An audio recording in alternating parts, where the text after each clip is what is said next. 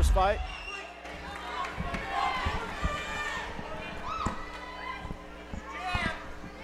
Both of these guys are naturally 155ers, but agreed to a catch weight of 175. They seem pretty well matched Jordan up in hit terms him. Jordan of weight. hurt him. Big shot behind the ear. Definitely rocked him. What do you know about these two fighters, Kelly? Well, Justin's a very, very good wrestler, a very strong wrestler. Jordan's very athletic, well-rounded, but more of a striker. But like I said, they're both 55ers, and they agreed to fight at a catchweight at 175. So it's really hard to tell what somebody's conditioning is going to be like, the strength, when they're fighting at pretty close to their walking weight. If they stay on the ground, who do you think has the upper hand? Well, the upper hand's definitely got to go to Weaver. Weaver's a very, very good wrestler. But Jordan's wrestled. Jordan's a good athlete. He knows. He's just not at the wrestling level as Weaver. But it's also hard to say if that shot, with that big shot Jordan landed, Weaver could still be seeing stars. Vigil took a few powerful hits right there in that exchange. Yeah. He seems to be standing tough with it, though. So both guys are very, very tough, and they're very evenly matched up. We are actually looking at these guys for a 55-pound bout in March, but they agreed to fight at the catchweight here, so we took it.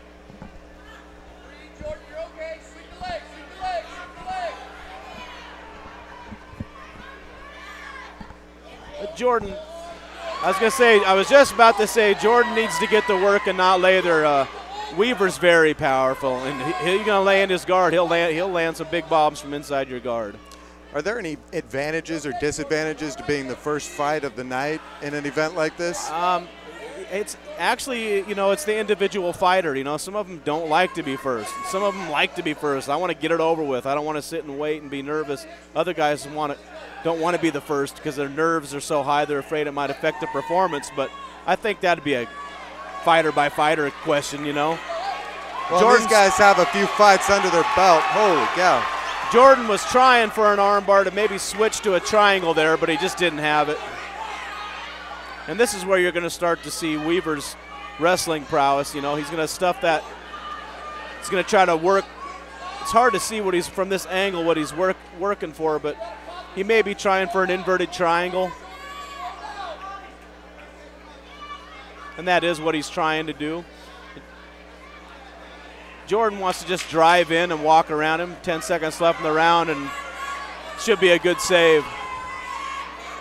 And some good elbows in at the end of the first round here. Which is very, very smart for him to do that at the end of the round like that and score. It scores very high in the judges' minds. A lot of times the judges remember what they last seen, unless there was some dominant big bomb that they seen. Sometimes those strikes right at the end can really benefit a guy for score-wise with the judges. It'll be interesting to see how they come out in round two after both of them really taking some pretty massive hits to the head and to the body. Yeah, it's really hard to say as a judge, and as a former fighter, former judge, how I would score that. I'd like to introduce the winner of last night's ring girl contest, Kalia Alberts. Obviously, Jordan landed the big bomb that dropped Justin. I have that really evenly matched. Justin controlled the ground, but Jordan controlled the stand-up. And when Justin did get Jordan down, he didn't really do anything. A little bit of damage, landed some punches, but just really kind of a lay and pray style. But it's hard to say. The guy just fought September 14th, Wow. So who knows what his conditioning's like. I mean, he's a specimen physically, and he's a very good athlete. It seems at this point that they still have, both of them still have a bit of energy. Yeah. Vigil Jordan lands another big right there. hand, and Jordan seems to have the focus, but he wants to make sure he's got head movement coming in on the wrestler, because Weaver can throw a big heavy right. Most wrestlers have one heck of a heavy right hand. Weaver as you got can a see, left that's what Justin's trying to do, is counter that big right that Jordan's trying to throw.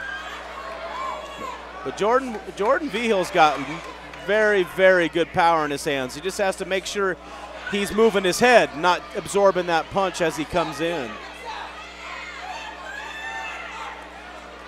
Really, Jordan wants to be pushing on that head, pushing away, get off that cage. Because all Justin has to do is drive him into the cage. And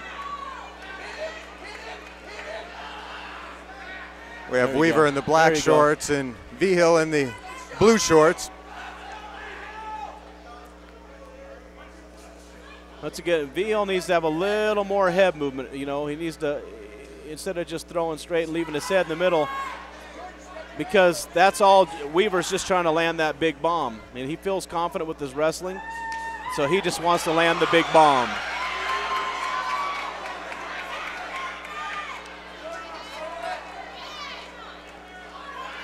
Jordan's trying for the guillotine, and he's got that tight. He's got that tight.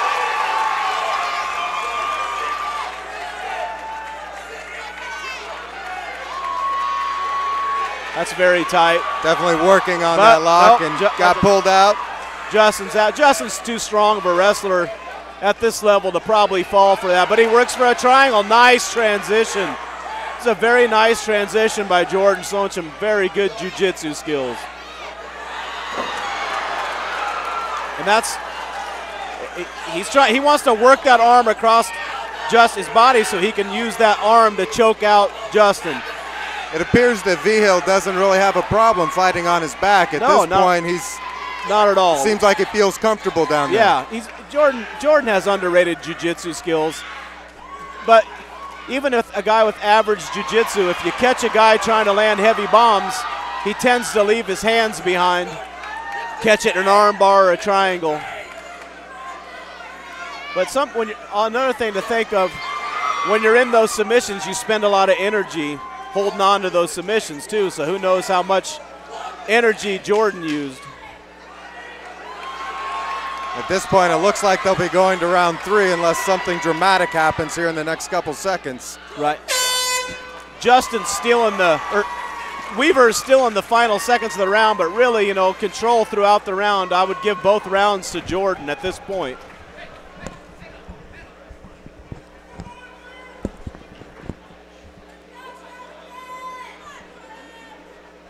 Like I said, conditioning comes into play when guys that normally fight at 55 choose a 175 catch weight.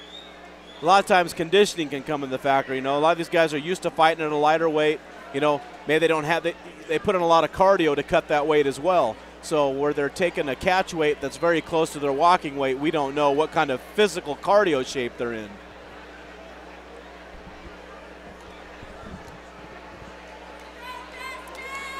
Round 3 seems to be an excellent test, as you said, of endurance, of cardio, of their training. And like you mentioned, having to come up in weight, that's got to be more difficult than coming down in weight in terms of endurance. Right, in terms of endurance, absolutely. And with two guys that are this evenly matched, getting to the third round, I expected it to go to the third round. I expected this fight a decision. But like I said, the conditioning was going to be the question cardio-wise. Definitely no physical problems in their conditioning. They're both specimens. Jordan just needs more head movement. He's got to move his head. Vigil has taken a few shots to the right side of his face, some lefts from his opponent, starting to show a little bit. Jordan caught a good one there. That rocked him, that hurt him, but he's not moving his head, and that's what's leaving it wide open for Justin just to land those heavy bombs.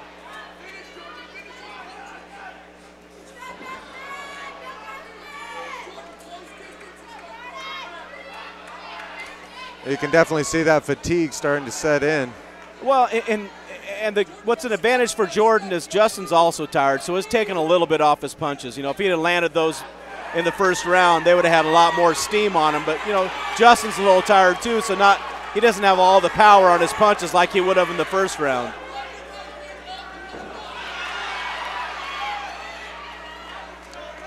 Probably not where Vigil wants to be this late in the fight. No, and there he should have went to guard instead of allowing Justin to take him from the side. In a full mount, when you're tired, that's a tough one to defeat.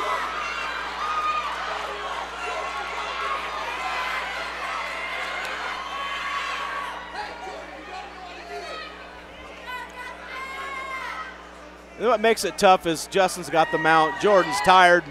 I mean, it's tough to fight a guy off that's when you're physically drained and they can just, you know, grapevine your legs out like he does, and then Jordan needs to do something.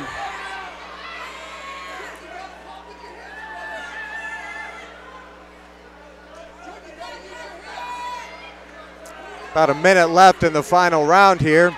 Right, You can and that's definitely a see the long, fatigue setting in, and this is going to be, as you were about to say, I imagine, long 60 seconds for Vigil. Absolutely, that's a very, that's a, you know, a minute doesn't sound like much, but when you got a guy laying on top of you, that's a lot. You're already tired. Now you got, and everything he drops comes with thunder. Jordan needs to get a leg flat and keep Justin from grapevine and hooking his legs like that.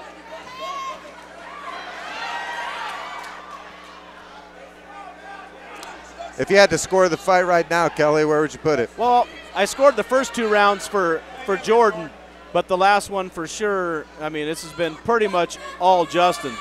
But in the judges' eyes, was it a 10-8 round? I have 10-9, 10-9 for Vigil, and then 10-9 to potentially 10-8 for Weaver. So you could be looking at a split decision, a majority decision. I don't think you'll see a unanimous decision.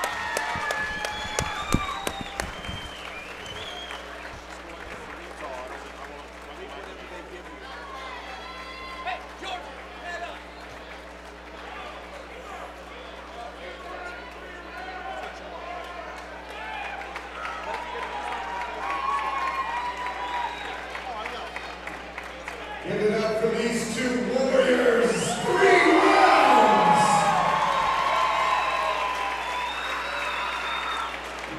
As we await the judge's decision, I want to mention Don's Curtis Cattle Company concessions, some of the best prime rib sandwiches, turkey legs, and more. They're located right over there. And again, a big thank you to the DNN Event Center.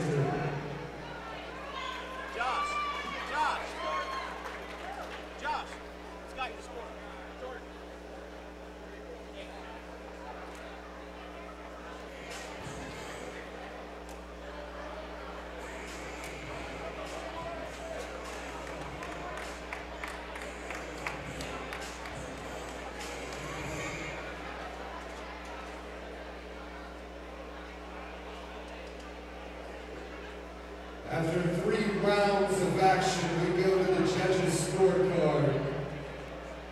It is a unanimous decision for your